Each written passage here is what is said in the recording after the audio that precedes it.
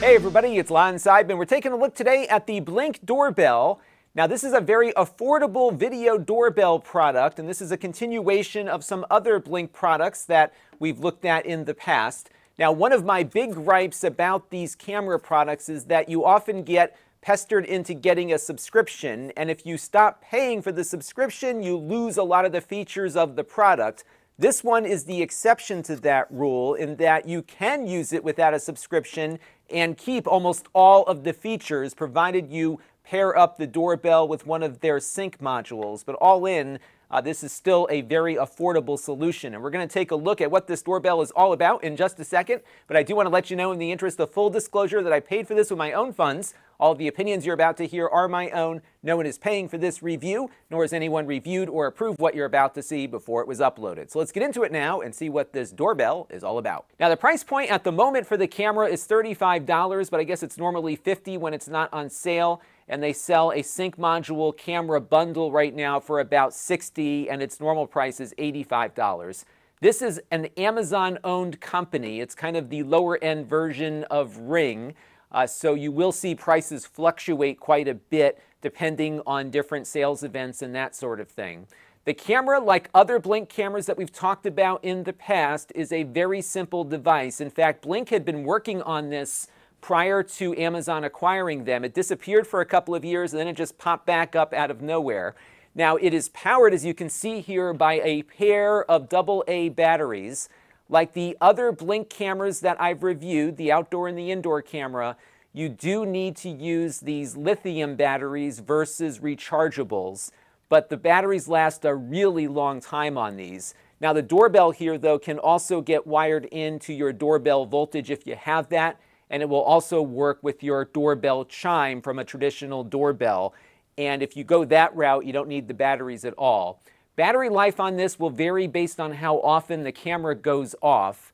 And to give you some context here, I had a Blink camera on my front vestibule, and we would get deliveries and stuff happening throughout the day, so that battery would typically get replaced every 2 or 3 months. The camera that I have pointing in my backyard lasted almost 2 years on the same set of batteries. So it's really going to vary based on activity that you have at your house. But if you wire it into your doorbell voltage, you'll be able to use it without having to take it off and charge it. Now you'll find that mine is open in the back here, and that's because the mounting bracket is already on my front door, as you can see here. This has a nice strong gasket on it. This is IP65 rated, so it can be rained on. And I found that it doesn't click in, though, when you install it. It does hold itself on there very securely. You can't just take it off unless you apply a lot of force to it. But it doesn't give you anything to indicate that you've got it snapped correctly into place. And when you need to take it off to change the batteries, there is a little tool they give you here for popping it out. You basically just insert the tool at the bottom of the doorbell here and pry it off the mount that's on your door. And my only concern is that you might lose this thing, but you can use a flathead screwdriver with a similar width to it to get it off the door. Now the camera has a 110-degree field of view. This is what it looks like mounted flat to the right-hand side of my door. If I wanted to angle it a little bit differently, I would need to pick up an optional angled bracket or corner bracket, and you'll have to determine what will work best in your scenario. But for me, I think it looks fine mounted flat like you see there. Now, what's important to note here is that these Blink devices are largely notification cameras versus a 24/7 surveillance system.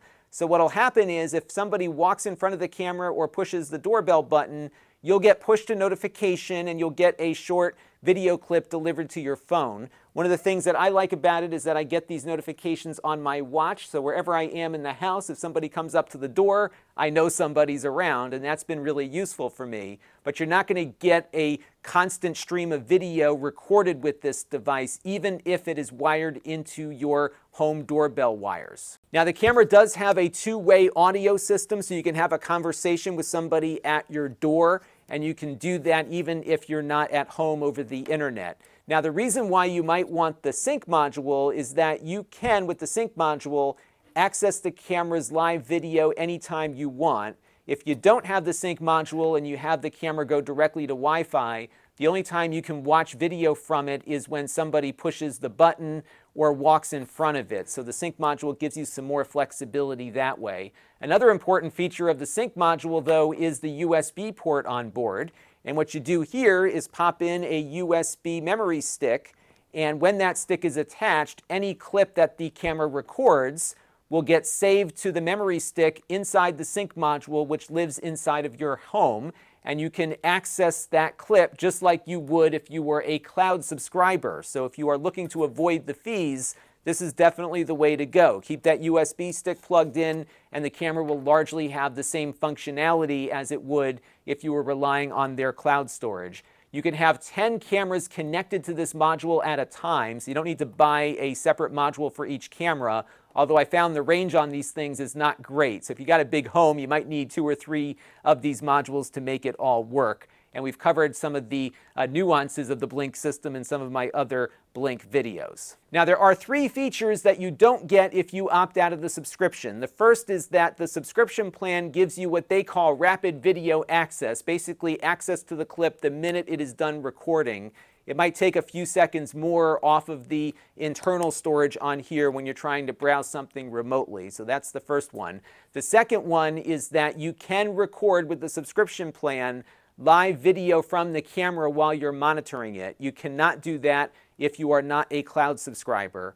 And the third feature involves an automatic photo that the camera will take every hour that it's armed, and when it's armed, it's looking for motion. And if those 3 things are not that important to you, you could probably opt out of the subscription plan and not miss much. Now, one more thing before we take a look at the camera in action. If you owned a Blink camera before April 15th of 2020 and used it, you will get 7,200 seconds of storage per sync module in the Blink Cloud for free, but new customers will have to choose between the USB storage or the subscription. So now, let's put this thing back on my door and see how it performs. So now that we've got the doorbell on the door, listen to how loud the chime is on this thing.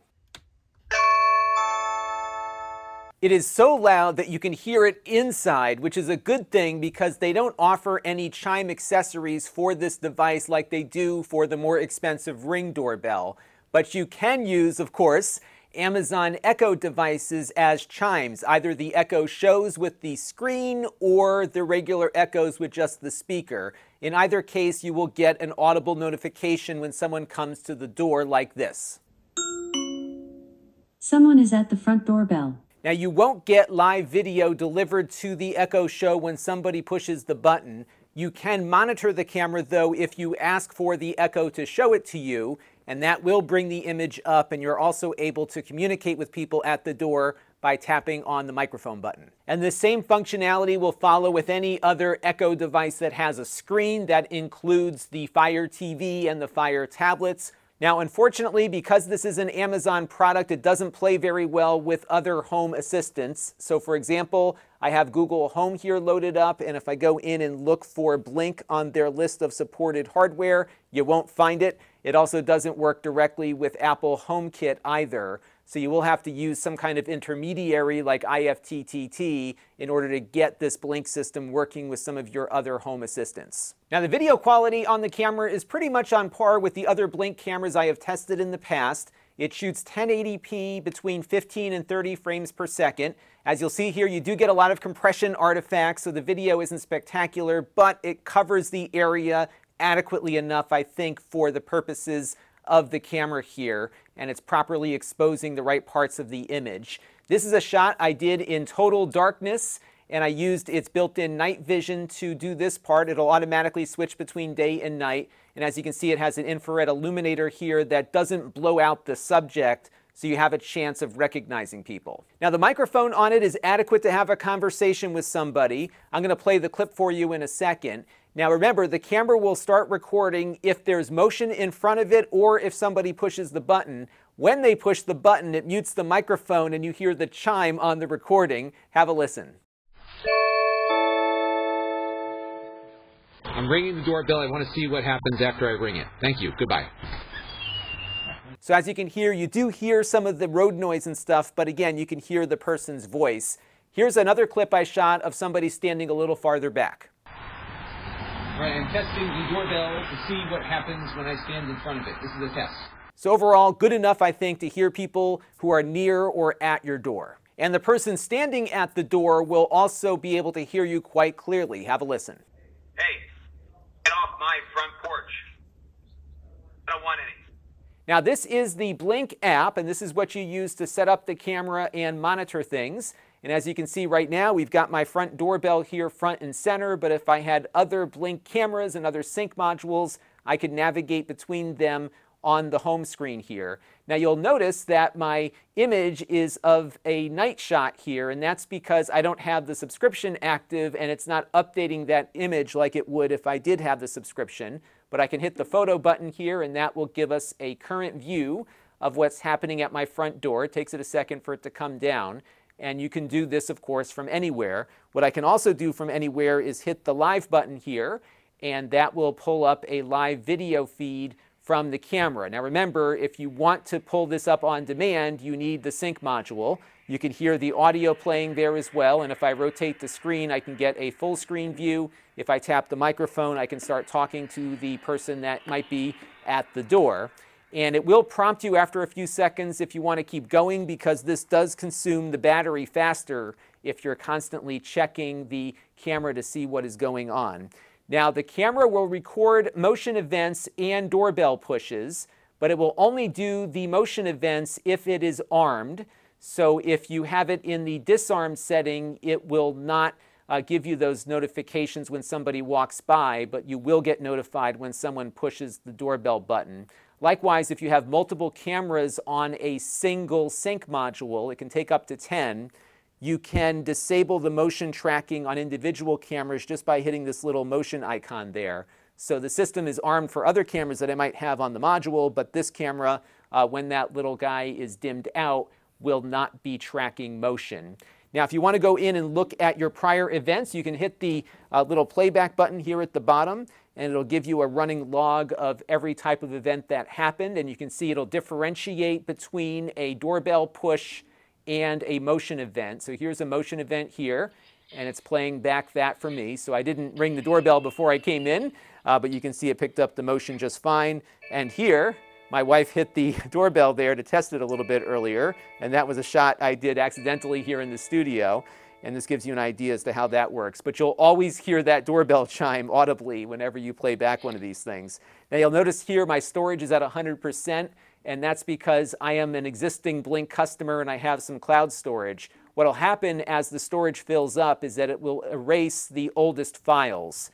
And so if you are on the subscription plan, you get 60 days of storage. So on day 61, if you don't save the clip, it will remove it from your library. So my advice would be to hit that share button right there and get the file saved somewhere. You can save it onto your phone, you can email it to yourself, whatever you want to do, that button will pull up your phone's sharing interface to get that file into a secure spot.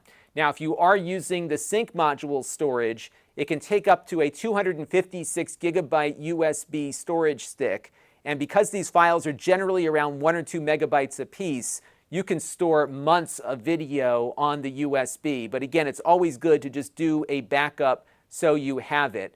The sync module will record the files directly onto the USB, so you could just pull it out of there and plug it into a computer. But either way, if you've got some funny business going on around your home, make a couple of copies just to be safe. Now you also have some settings that you can adjust on here by clicking on that icon. You can rename the camera and check its battery life. You can also work on some of its motion detection sensitivity and zones. And this might be important if you get a lot of false alarms. These cameras don't have all the fancy AI that you'll see on some of the other cameras out there that might cost more. So it's possible you might get some false alarms if you've got a driveway or a street where you're getting a lot of pedestrian or vehicular traffic going by. And so what you can do is eliminate certain sections of the image by tapping on these boxes here. And you can also get a little more granular by clicking advanced and going in a little bit deeper there. So that works pretty well at limiting some of the false alarms that you might get. I have found with these cameras that they're pretty good about not giving you too many false alarms, but if you're having issues, definitely drop into that zone section and make some adjustments. They also have something here called privacy zones, and what you can do is draw a little box on screen, And what that will do is not only exclude that box from motion detection, but also not record it. And if you're curious as to what that looks like, here's a shot I did a little bit earlier where it puts a big old square in front of a window, for example, so you don't see what's going on inside of the home. It actually just blocks the image completely on the recording, and again, will not use that for motion detection. So if you have something very sensitive that you don't want to show up on the recording, you can just block it out. And then, of course, I can reset it here and put it back to normal. Now, because this is a battery-driven camera, every time a recording gets triggered, it's going to consume some power out of those batteries. And you can make some adjustments here as to how much power it consumes when it does detect something. So the first option here you're going to see is re-trigger time. So basically what happens here is that if it records a clip, it will save that clip and then will rest a certain length of time before it starts recording again if the motion is still active. So right now mine is set to 10 seconds, which means that it's going to record, it'll stop, and then it's going to wait 10 seconds before it records again, even if there's motion in the scene. And if you move that further along here towards 60, it can wait up to a minute before it starts recording again. I have mine set at 10 right now. We'll see how that works on my front door for battery life. Sensitivity is for the sensitivity of the motion detection. How much motion does it need to see before it starts recording? Clip length is how many seconds of recording it makes off of a motion event. Right now mine is set to 10 seconds, so it's going to record for 10 seconds, stop, wait for the retrigger time, and then start recording again, at which point it's going to give me another 10 seconds. And I might want to go a little bit longer on that, maybe go to 15. You'll see that it's going to warn me about the battery life. Now what I can also do is enable this option here to have the clip end early if the motion stops. So if it's only 5 seconds of motion, it'll record for 5 or 6 seconds and then stop and then wait the re-trigger time. Now earlier you saw that the camera does have night vision capabilities, and you can adjust that here as well. So right now I have it set to auto, so it will automatically switch from day to night, but you can have it stay on all the time or turn it off completely if you have an adequately lit area. You can also set the intensity of the infrared light that it uses to illuminate in night vision mode. Now you saw what low looked like, which is the default setting, and that's probably where I would leave it, especially if you're using this as a doorbell camera, because if you have it on high and somebody's very close to that infrared light, it's going to blow out their facial features and you may not be able to get a recognizable image off of the video. You can also disable the audio recording here by tapping that off. You can adjust the speaker volume of the device and the ringer volume here as well. And it's surprising because that speaker is pretty loud and it's not even at its full levels here. So you do have some ability to go further if it isn't loud enough. And then you can disable the event recording if you want, so you'll still get the notification, it just won't do the recording. I have the video set at its standard mode now, which is more than fine. Best looks a little bit better than standard, but not significantly so. And you get larger file sizes too. So I would just say leave it in standard mode. It's good enough. Last thing here is the chime type.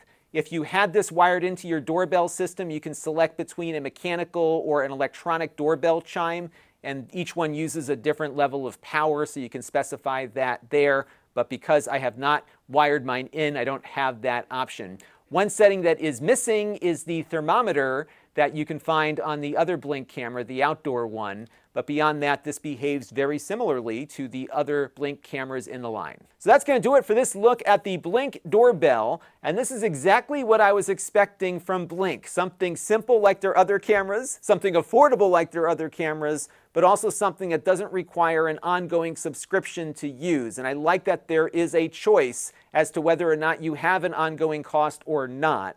And that's why I am very comfortable recommending this one if you're looking for a simple doorbell notification camera. That's going to do it for now. Until next time, this is Lon.TV. Thanks for watching.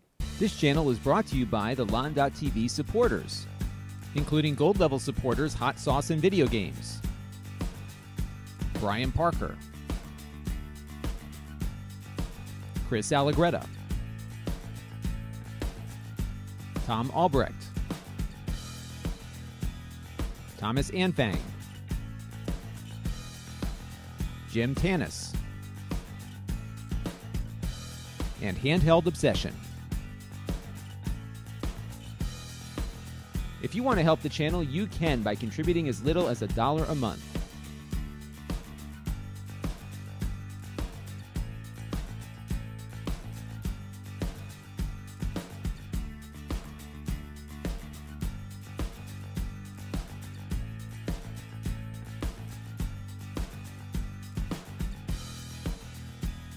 Head over to Lon.TV/support to learn more.